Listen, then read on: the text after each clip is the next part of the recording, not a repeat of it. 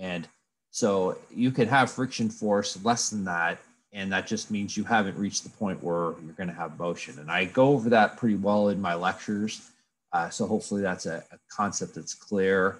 But one of the other things about friction that's different than what we've talked about before is the idea of different potential motions. So up to this point, you've had calculating a force, calculating a moment, and there's just one answer usually. But in friction, you can have different scenarios depending on whether one object has enough friction to hold another object, and you sometimes have to look at the system. So it requires some, what I'd say, fundamental understanding of what's actually happening with friction, what's actually happening when the object's about to move, whether there's going to be enough friction to hold something back or whether something else will slide instead of that. And I'll discuss that in these examples I'm going to do. Now, wedges, that's a topic that some of the instructors cover in more detail than others. The idea with wedges is what's called the angle of friction.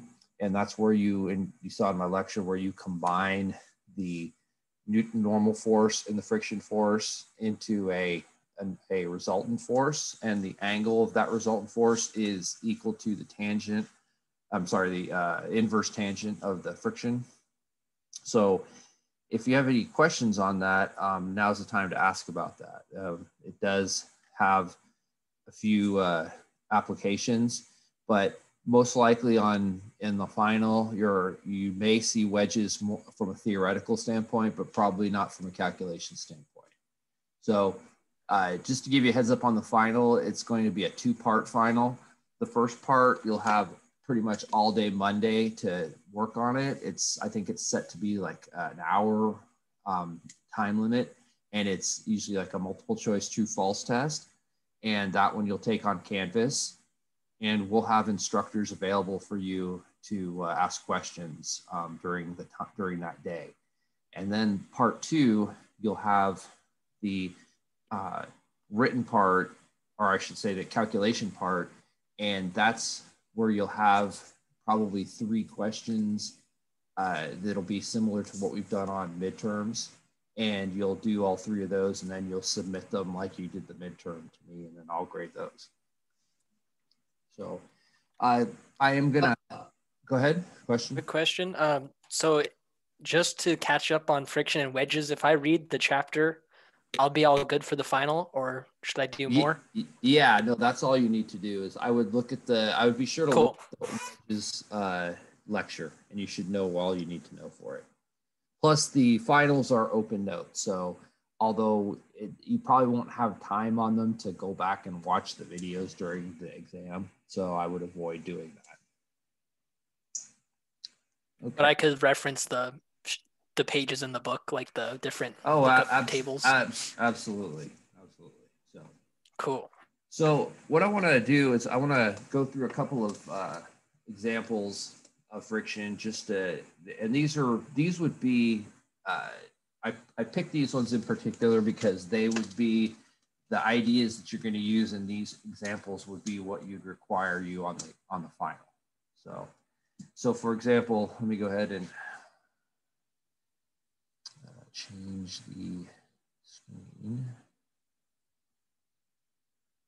Sorry about that. Okay, so can you guys see my tablet now? Yes? Are you still looking at me, or are you looking at my doc cam? I can see your doc cam. Okay, good. Okay, thank you. So if you look at the problem I have on the PowerPoint, so you can toggle back and forth if you wish, it says coefficient of static friction between block A and the incline is 0.3. And then it wants to know the ranges of masses MB where the system will remain in equilibrium. So as you can picture, if mass of the block is too big, then the block's going to slide uphill. If the mass of the block was 0, then it's going to slide downhill. And so we want to figure out what the ranges are. Now, this type of problem, if you're taking dynamics next quarter, you will see that's probably the first few weeks you'll work on these. And the only difference is what you'll be given is something like this, only you'll be asked to determine the acceleration of block A. And so instead of setting things to equal 0, you'll set them equal to MA. So these types of problems aren't really that tough in dynamics.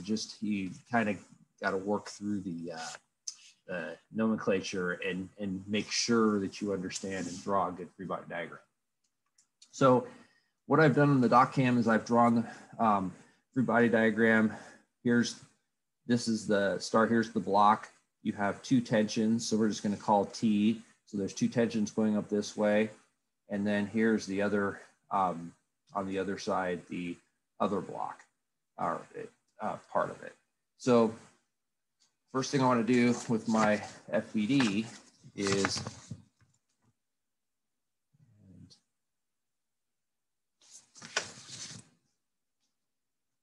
so we know we have a normal force A. We have our 100 pounds coming down. We know that we have 2T going up. And in this case, because we have two situations, I'm going to draw the friction force in both directions. So what I'm going to do is you could draw two of these if you want to, but just for simplicity, I'm going to say that the friction force points up if we're going to slide down. And so we know that that's just going to be equal to mu static times n. The other time friction is going to point the other way, that's if we're going to slide up. In that case, that's also mu static times n. And so that I think is a good visual because it tells you which way it's going to go depending on. So like obviously we want to look at both situations. So first thing we'll do is we'll say, well, what happens if it's going to slide down the ramp? So slide down. And so in that case, we can figure out, well, what's our normal force? So and on these problems, it's always good to tilt the axis. So I'm going to make the axis like this. So there's your Y, there's your X. So we're going to sum the forces in the Y to 0. And really what we get is NA minus the weight times cosine 25 degrees. And when we do that, if we substitute in the 100 pounds, we get NA normal force equal to 90.6. So now that we have that, we can go ahead and we'll figure out what is our equation for going up the ramp. And so if we sum the forces now in our X direction, we have 2T plus mu static times n. And that's where it's important because the 2T and the mu static are pointing in the same direction when it's sliding down. And then the only other force is minus the gravity, 100 pounds times sine 25, all equals 0. So if we go ahead and we substitute in our values, because we know, let me put NA here, sorry. So we know that this is 2T plus 0.3 times 90.6 minus 100 sine 25 equals 0. We get T equal to 7.54. Professor, could you move the page up a little bit? It's cut off on the bottom. How's that? Thank you. Yeah. Thank you for, interject if I do something silly because I can't see, like right now all I see is the screen. Let's see, I should probably stop sharing and show this.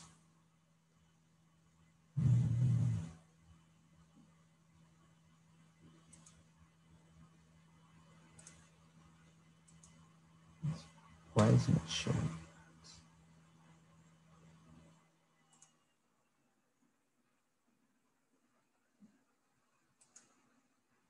Anyway, sorry, I'm having a technical issue here. Okay, so we have the 7.54.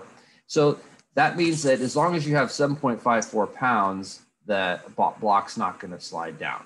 So this object, this here, has to weigh 7.54. So that's our lower end. So we'll say mass B, and we'll have 7.54 is less than or equal to mass B, which is less than or equal to. And now we'll calculate what the other one is. And so for that, we pretty much do the same equation. And the only difference is mu, in this case, mu static is going to point down. So if we change this and just say sum of the forces in the x to 0, and this is for slide up,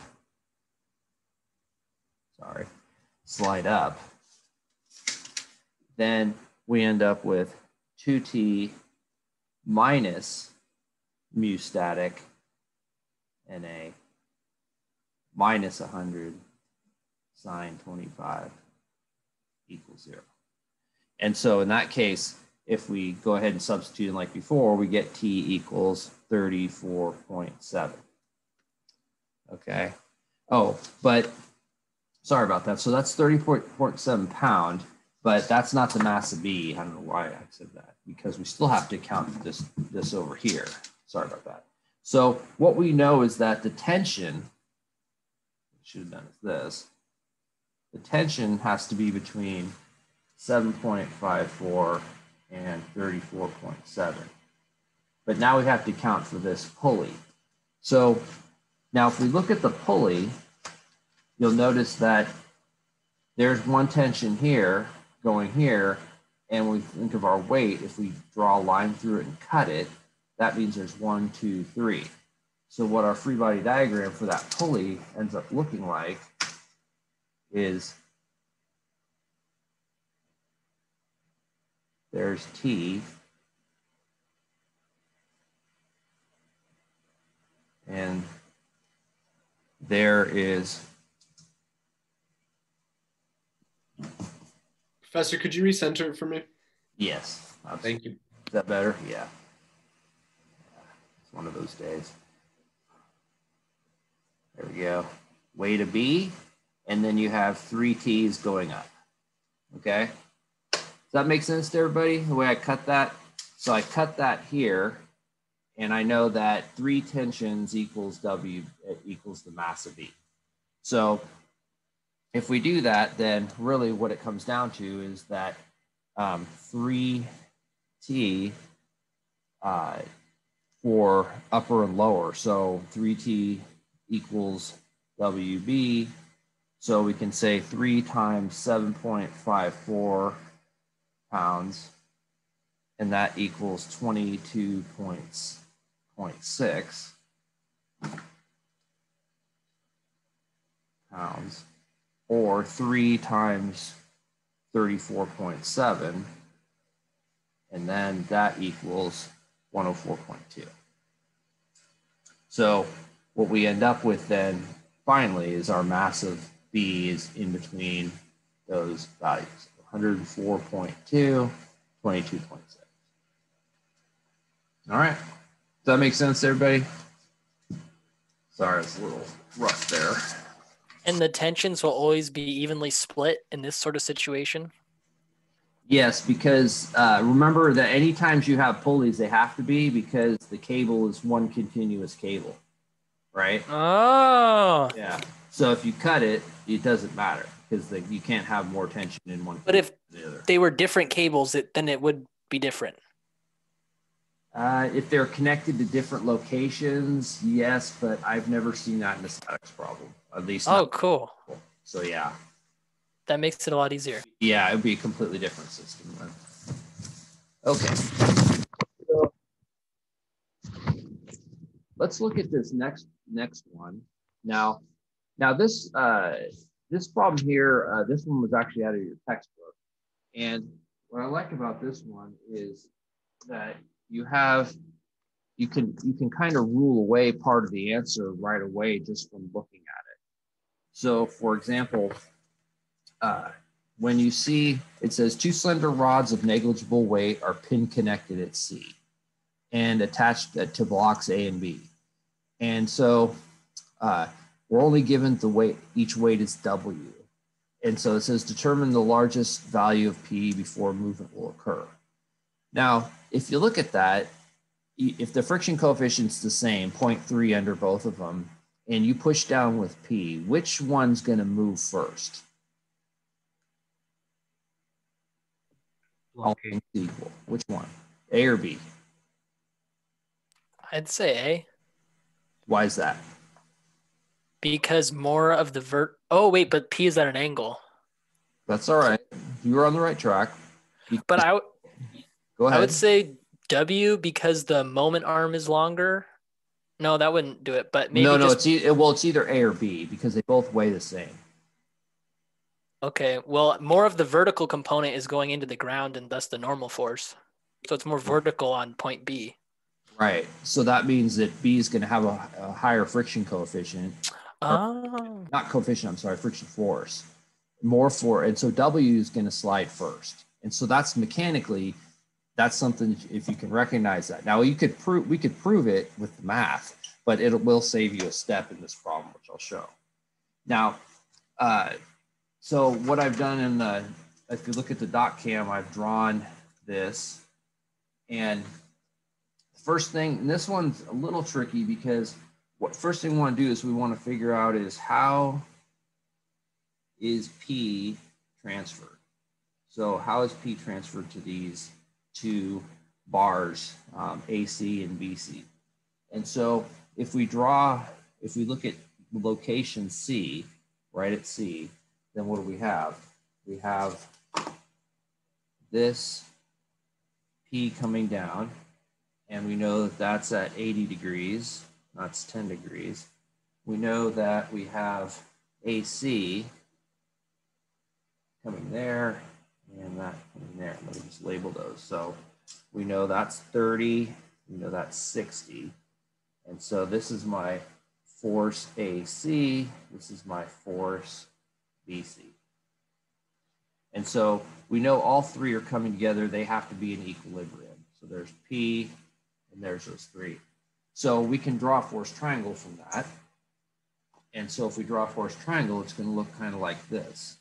We have BC coming up, and we know that BC and AC are 90 degrees to each other. So we can draw that coming off of there. So that's my force AC. And then I know my P, it just comes back down to there. So now we have to figure out what is the actual angle. So if we think about it, this angle turns out to be 20 degrees. And the reason for that is if I were to go ahead and draw this again, and you could take it on faith now, but later on, if you're not sure, you could draw this. So this is my 10 degrees here. And then if I have another line that comes in at, and let's just draw it straight through. So we know that this has to be 10, but we know that whole angle is 30. So this part here has to be 20. So that's why that's 20 degrees here. So what that allows us to do is it allows us to relate the force AC and the force BC to P through this right triangle. So what we can do is we can say FAC equals P sine 20 degrees, and FBC equals P cosine 20 degrees. And so I normally don't do extra equals, but I'm going to. So 0.342 P and 0.940 P. So now I've defined FAC and FBC. Okay. So now that I have that was kind of the first part. Now I'm going to look at block A. Since block A is the one I'm assuming is going to move first, I need to draw the free body diagram for block A. So I know that I have a normal force A. I know that I have a weight. I know that I have FAC. And I know that I have friction force A going that way. Okay, so that's just block A's FBD. So I know that if I sum the forces in the Y0, I get NA minus W minus FAC sine 30. but I also know that FAC equals 0.0342P. So what I can do is I can bring this down and substitute it into here. So that leaves me with NA, oh, that all equals 0, sorry about that. NA equals W plus, but I just moved to the other side, 0.342P times sine 30. Or NA equals W plus 0.171P. And what you'll find with a lot of friction problems is there is a lot of substitution as you relate the normal force to the friction force. So we have this relationship, we'll call that equation 1. And then let's go ahead and look at what happens if we sum the forces in the x. So to do that, I'm going to sum the forces in the x to 0. And what do I get with that? I get the friction force, A, minus FAC, cosine 30 equals 0. And so again, I know what FAC is. So now what I can do is I can write FA, right, equals 0.342P cosine 30. And so then if I do one more, I get FA equals 0.296. All right, so that's equation 2. So what I'm trying to do is I'm trying to figure out what is P in relation to W, right? Because I don't know what weight. If I gave you a weight of 100 kilograms, then you can calculate P. So now I'm almost there. I can almost finish this, and maybe you can see what I have. What I have is NA and I have FA, don't I?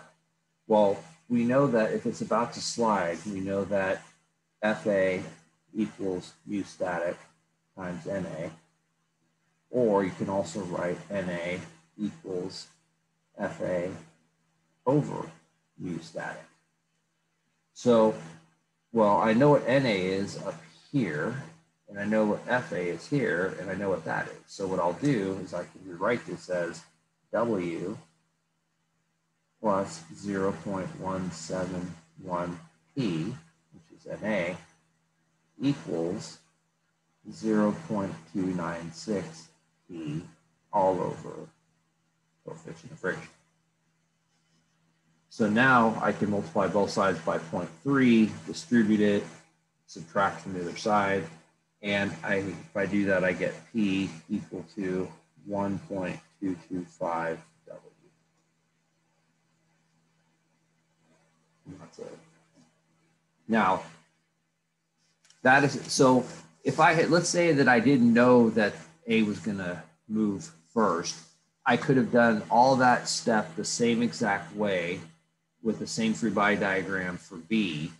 And if I had followed that through, what I would have found is that for B, that P equals 1.329W. So in this case, I have the two answers. It means that this is the more conservative. This will slide before that. So that's the maximum P that you could have in order for it to move. Make sense? All right.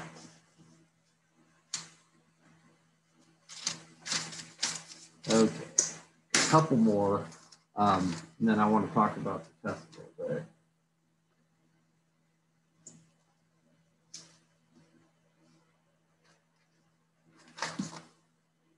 So the next one has this one actually looks harder than it is, but it's actually it's fairly simple. And again, you might see it. The reason I do a lot of these is because I want to familiarize you with the different types, so that when you see something on the exam, you're not thinking, how do I possibly do this? So there's a certain mindset to all of these friction problems. Again, free body diagram first off, but understanding the mechanics helps immensely also. Now, so for example, on this problem, you have this 10-foot beam, you have a mass that weighs 1,200 pounds, and you're trying to move it to the left onto a platform. And so you have this horizontal force P, it's applied to the dolly, and it's frictionless wheels. So unless I tell you there's friction at the wheels, you assume it's frictionless. But so you're given that X is equal to 2 feet, and the coefficient of friction is 0.3, and that's assumed that's between the surface the beam and where AC is. So now you want to determine how much force is P, and there's this little note there that says dolly is higher than the platform. So this is actually very important to note in this, because what it's saying is that if I were to draw this, let me draw the platform kind of in an exaggerated way. If this is my platform here, and this is my beam, this is exaggerated. What it's saying is that basically the dolly is like this. And so because this is higher than this, all of the normal force is at that one point at D, and all of this normal force is at this one point at A. So that does make a difference in the way the problem is done. So with that, we're going to then draw our free body diagram. And because we know that the normal force is at A, that's where it's contacting. We know we have a friction force A going to the right. We know that the distance from NA to the normal force at D then is going to be 8 feet, because we're given that X distance is 2 feet. And we also know that we have a friction force on the dolly. And that's because as we try to push this object to the left, we're going to end up with some, obviously the dolly is going to want to prevent it from moving, so the friction is going to point to the opposite direction. So one of the things we want to do, and so if you're looking at this, you're like, well, what's the first thing that I do? So I want to find this imaginary P value, all right? So, but P is not even on this, so what do I do? So are you going to need the moment? Yes, because you're going to need to figure out what these normal forces are, and you're going to need to figure out how much force is actually required to overcome friction. And that's how you want to think about these problems, is they're static, but what's it going to take to overcome the friction? And so since you're overcoming the friction, you know it's going to be the friction that is F equals mu static times N. So in this case, let's first figure out what is our normal force at D. So if we sum our moment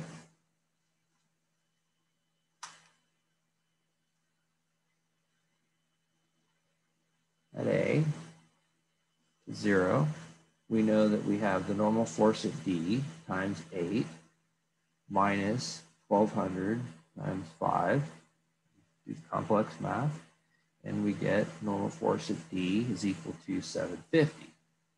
So we know that normal force at D plus normal force at A has to equal 1,200. So some of the forces in the y direction, we know that normal force at A then has to be 450. So we have these two values. So now what we can do is we know that if we try to push this thing to the left, either this is going to slide onto the ledge, or the dolly is going to slide underneath it, right? So if this was the dolly, it's either going to push this whole thing like this, or you push it and the dolly just slides. And that's how I have to compare friction. So, but because the friction coefficient is given as 0.3 and ND is bigger, we can see already that the dolly is going to have higher friction force than the other side, isn't it? So we can say FA, friction force at A max, is just going to be equal to 0.3 times 450, and that gives me 135. FD max is equal to 0.3 times 750. That gives me 225. And so, so we know that 225 greater than 135. So therefore, if we think about the beam like this, and we draw it again, then we can assume that this dolly under here, if we apply a force P here, that this force here, as long as P is greater than friction, or 135, then this whole thing is going to move to the left. Okay? So as long as P is greater than 135 pounds, it will move. So, does that make sense? So you don't always have to have lots of formal drawings and calculations, because sometimes the problem will just intuitively, when you're looking at it, figure it out. Now, Professor, I have a question. yes. What would happen if it was over 225? Just like a random instant force was 225 pounds. Would the dolly move under it? Oh, you mean if A was over 225? Or I think it's P. Oh, if P was over 2. Oh, well, no, because if it anything, because as soon as you exceed 135 pounds, the whole thing is just going to move like this, right? Okay. Because you basically think of it as you have two, here's your object. You have a contact point there, contact point there. And so it's like, which one is going to resist motion? This one fails at 135. So once you reach that, it's just the whole thing's going to move. Okay. All right. Thank you. Sure. Okay, I got one more problem to do, and then we'll talk about the test. How do you do these so fast? What do you mean? That was insane. You did that so fast. Well, I'd already done it before. I write my notes. I write my notes ahead of time. So you're saying I should break into Cal Poly and get my hands on the test and work it out beforehand? Yeah, I would. Okay. I won't tell you where it's hidden, but yeah, that works out. Okay, so this last one is, it looks really tricky, but it's actually, again, it's looking at the system and understanding what's going on. Now, here we have a cylinder and a block, and we know that the cylinder is going to spin, and if it's going to spin and it's going to move the block over. Now, but that's one of two situations, as you can picture it. So it could either spin in place, right? If the friction coefficient, or force is too low here, it'll just sit and spin, block won't move anywhere. However, if the friction force here is less than friction created here, then the whole system will move to the right. So that's where you have these two different situations that you have to account for. So first thing, again, any of these, you want to draw your free body diagram. So what we want to find is, what is the moment? So what moment is applied here in order to make this whole thing move? Now we know these two are in contact, so we know one side has a normal force, the other side has a normal force, and they're both the same normal force. We're assuming there's no friction between these two, they're smooth, so we don't need any friction there. We know that this is, of course, going to have normal force we'll call C, since that's object C. We know it has a weight coming down. And we know that if it's going to spin like a tire, like that, then friction is going to point that way. Now, the thing is, in dynamics, it turns out friction points the other way, but let's not get ahead of ourselves. So just remember that this isn't all absolute. Motion changes things. So, Esther, can I interrupt you one more time? Sure. Would rolling resistance have any impact here? That's just kind of red flag that went off in my head. It would if we were accounting for it, but you're correct. There would be, but so in these problems, because we haven't really delved into that, we limit that. So we're not going to put any rolling resistance on the final. So I guess my question is like, where would rolling resistance really fit into this? What's assumed here? Rolling resistance would account for once this object was in motion. So it would be if it were a dynamics problem, because remember, when we're looking at this, we're on the cusp of motion, but we're not actually moving. Yeah, we're still in a zero force. Okay, cool. Thank you. Sure. So we have that, and then let's go with, we have the weight here. We have our normal force B, and we have our friction force B. There's everything. All right. So we're given that we know that this is 6 kilograms, that's 3 kilograms. All right. So let's convert that right away. We know that, let's call it C, B.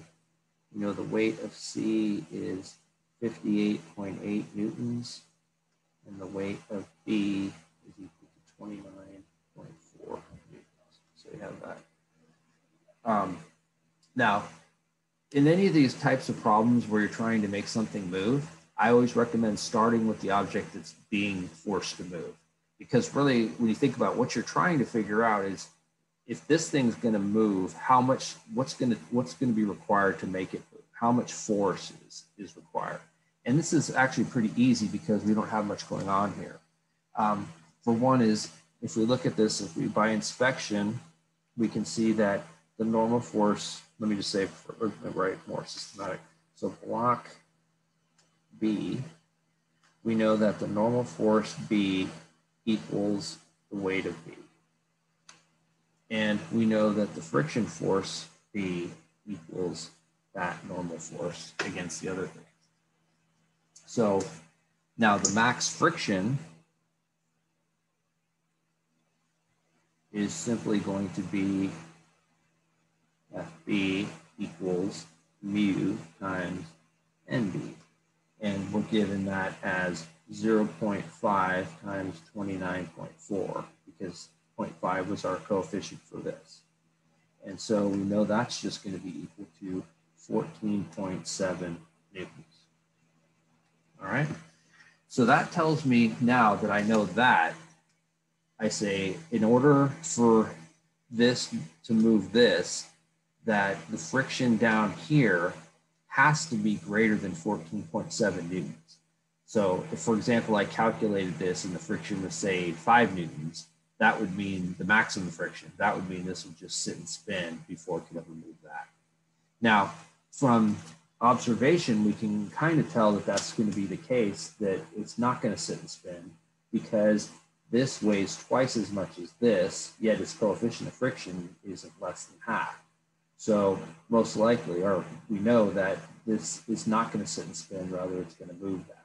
So let's go ahead and look at what happens when we look at the cylinder. So draw a line here. So cylinder, we have NC equals W again. And so, and then FC max equals, and I'm just going to write out 0.4 times 58.8, and that equals 23.5. So we know that's the maximum friction, 23.5. So now it's just a question of, and now we're almost done with the problem, because what we can determine, piece of paper here,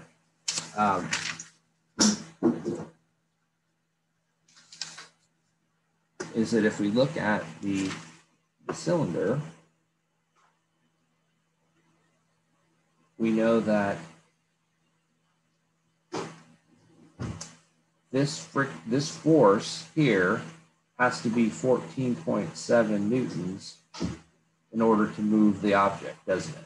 So if this rotates and that force is 14.7 newtons, this thing's going to move. Well, we know that it has a radius equal to 0.2. So So if we want to calculate the moment is just equal to 14.7 times 0.2. And so we get a moment equal to 2.94 meters. And there's the answer.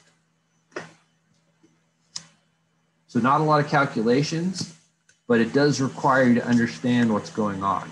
And that's really where friction isn't something where you can just plug and chug. You have to, because the math's really easy, but the concept can be a little tricky. Okay, any questions?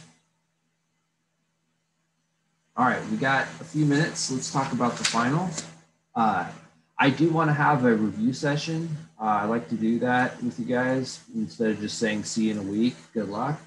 And so we know that this Friday, and I'll record the review session. So if you can't make it, you can at least see it or hear it.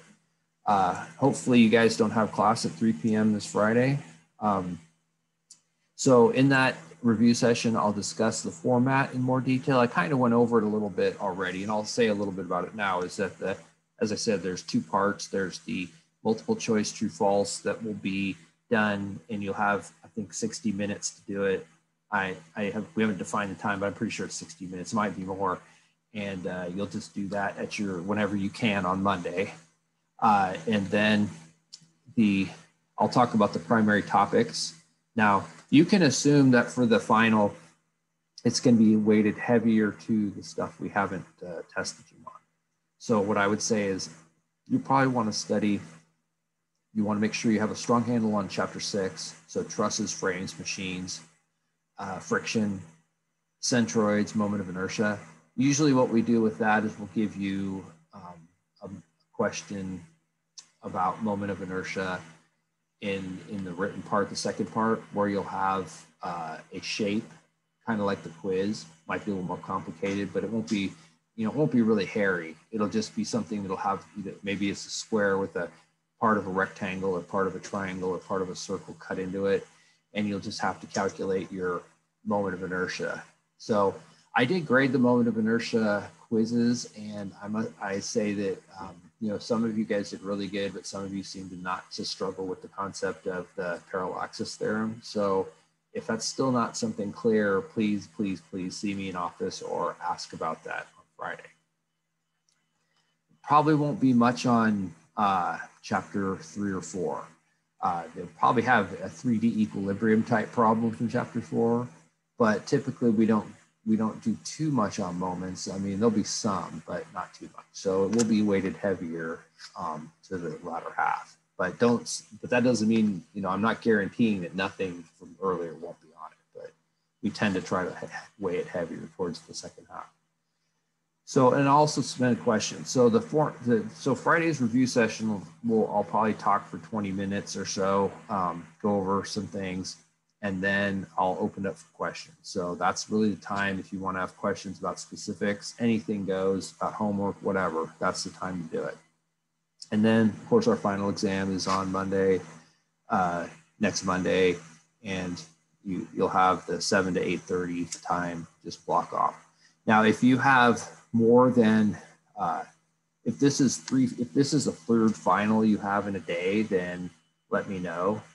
We can work around that because it's not really realistic to take 3 finals in a single day. So let me know if that's the case. Just shoot me an email or something. We'll figure it out. So, any questions? Don't all speak at once. So you happy, go lucky, ready to go? You guys ready for your finals? Wait, so the final is Monday, the common final, right? Yes, this coming Right. week from today. That's correct. So hopefully that'll be your only final, and then you can have your spring break be 2 weeks instead of only 1 week. So that's what I always miss about winter quarter, is you don't get a month off. But school year will be over before you know it. So okay, well, if you have questions, come to office hours. I'll start my normal office hours this week. I'll be, and then otherwise I'll see you guys on Friday at 3 o'clock. I'd highly encourage you to come to that time. If you can't make it, like I said, I will record it, but just do what you can. So I want you guys to do well on the test. Just a heads up, daylight saving starts on Sunday. Ah, yes, that's right. So pesky daylight saving. yeah, right for finals week. That'll be fun. That's true. All right. Well, yeah. Well, be sure you set your clocks, because actually I never had anyone miss a final because of it, but I did have someone come into class and they came in. I was just finishing up class and they were thinking I was, and then I told them that, oh yeah, you missed it. And they thought, of course, I was yanking their chain, because I like to do that a lot when I'm in live classes. But so yeah, it's something that I don't know why we don't get rid of it, but it is what it is. We have it. So, all right, let you guys go. Thanks for coming. I enjoyed it, and I'll see you soon. Take care. Thanks, Professor. Thank you. Thank you. Bye-bye. Thank you.